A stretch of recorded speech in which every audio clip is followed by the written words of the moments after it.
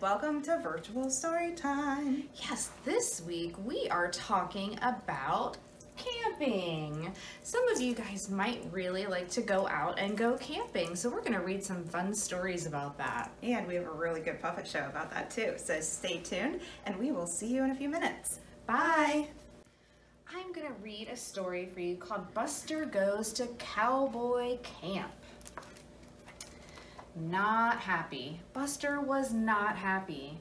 Brown Shoes was going away for a weekend of rest and relaxation. Betty was staying with Mrs. Pink Slippers next door. Mrs. Pink Slippers loved cats. What does a cat say? Can you say meow? Mrs. Pink Slippers did not feel the same way about dogs. Aww, looks so sad. So Buster was going to cowboy camp in Sagebrush Kennels. Buster did not want to go to cowboy camp. Buster was worried about sleeping away from home.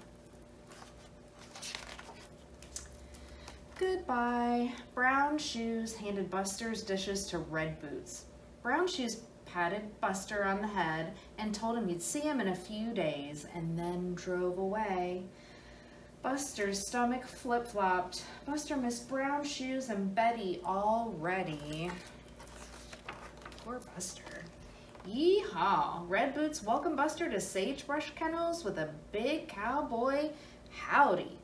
Red Boots tied a blue bandana around Buster's neck and gave Buster the tenderfoot tour of the camp. God, it's a big camp.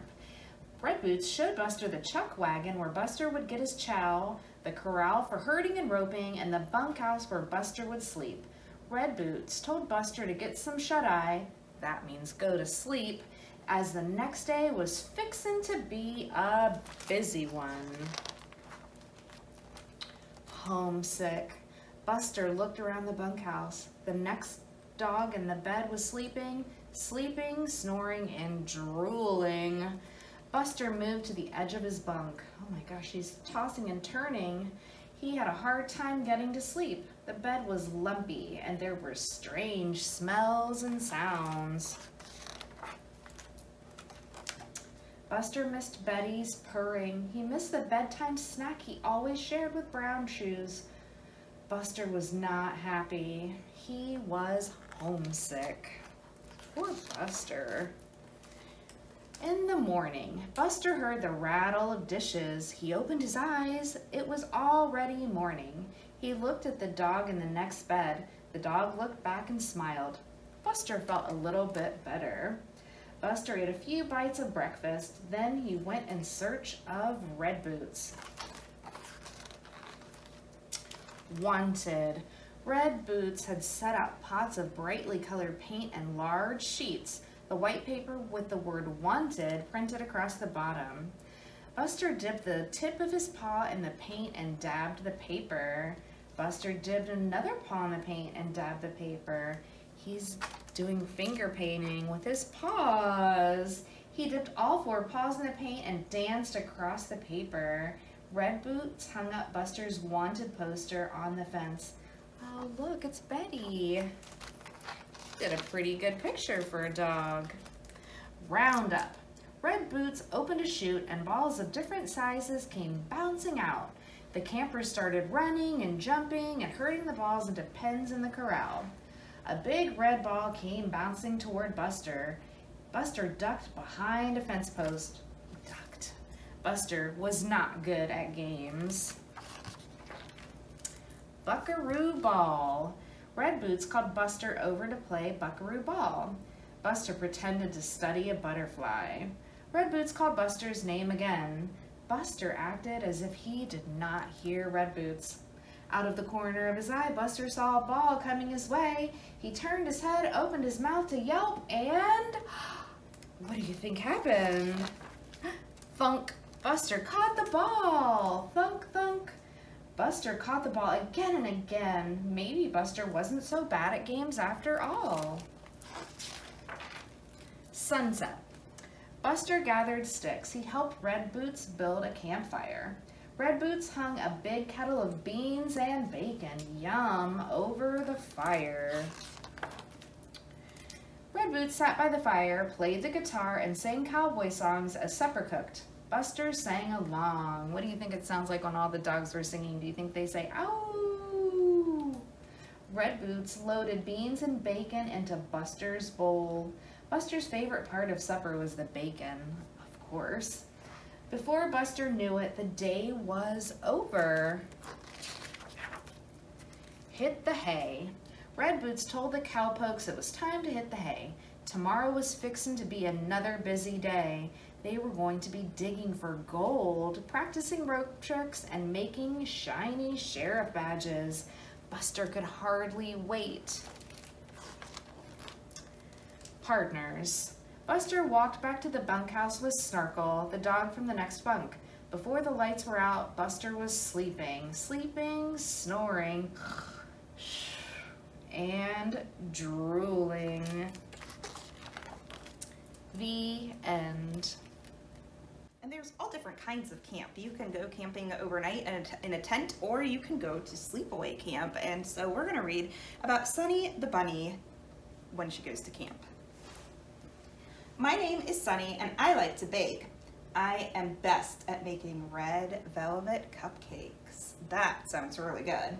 I read lots of books. Bikes are fun too. Sometimes I'm frightened by things that are new. My mom signed me up for a camp this summer. I'm thinking that it just might be a bummer. She said I'll have fun, but I am uneasy. Even thinking of camp makes me feel queasy. My mom hugs me tight and sends me away. I am leaving for camp. It is the first day. I walk out the door, then I say goodbye. I look at my mom and let out a sigh.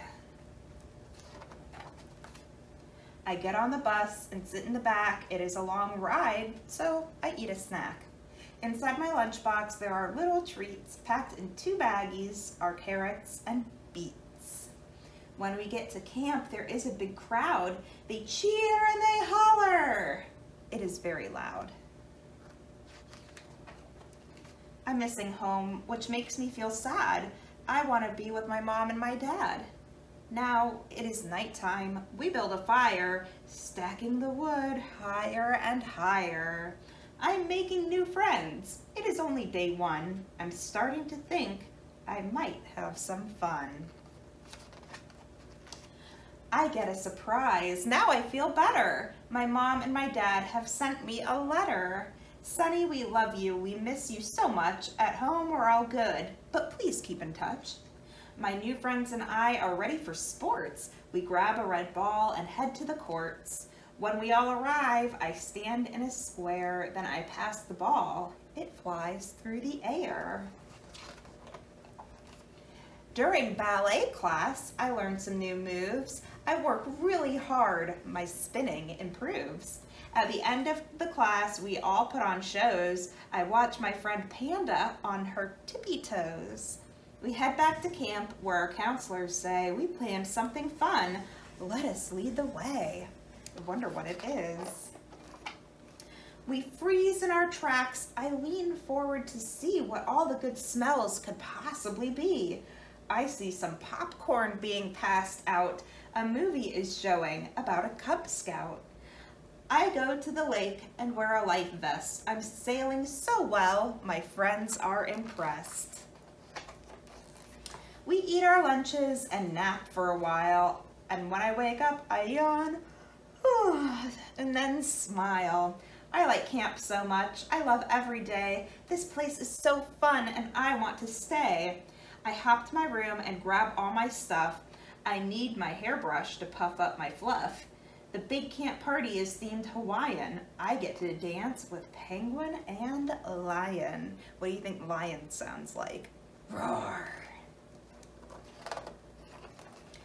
At a big mountain's edge, we rappel and climb. After we finish, it's almost bedtime. We pack up our stuff and go to our beds. Dream of tomorrow, fill each of our heads. Now we are zip lining over the trees. My fluff is all messy because of the breeze. I'm really nervous to go up so high. My friends say it's fun, so I guess I will try. Just being very brave. Tonight, the event is our camp talent show. All my friends are here now and ready to go. My song won first place and everyone cheered. I've already picked out a tune for next year. We roll out our mats, then take puppy pose. We stretch out our legs and wiggle our toes. Time to pack up, we are going away. Camp is now over, it is our last day. She did so much fun stuff at camp. I grab my camp trunk and head to the gate where all of the grown-ups eagerly wait. I see my parents and hug them so tight. I tell them the stories of each day and night. I get in the car and put on my belt. I tell them about the fears that I felt. I talk about all the good times that I had. I am going next year, and I am so glad. I did make some friends and memories too. I'm no longer scared by things that are new. Mom says, that's great. I am glad you had fun. We are so proud of you and love you a ton. The end. We went camping, just me and my dad. Dad drove the car because I'm too little. I picked the campsite, but someone was already living there, so I gave it back.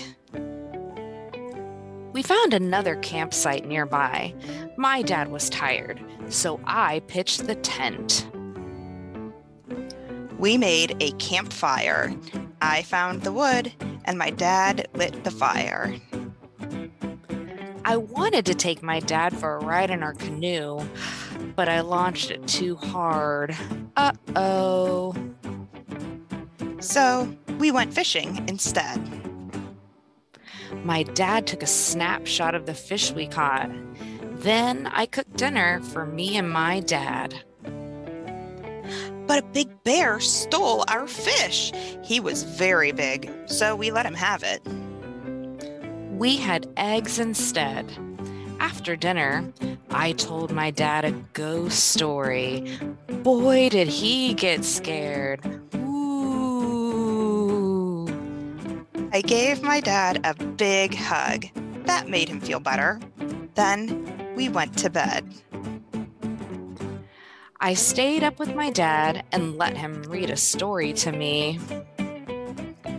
We slept in our tent all night long. Just me and my dad. The end.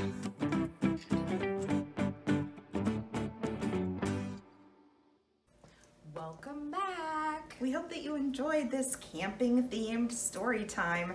And as always, we do have a cool craft for you this week, which you can come into the library and get your supplies for, or call us and we'll bring it out to your car, whichever is easiest for you. The video for that will go up tomorrow at 10:30 a.m. So thank you so much for watching. We hope that you have a super week and we'll see you next time. Bye.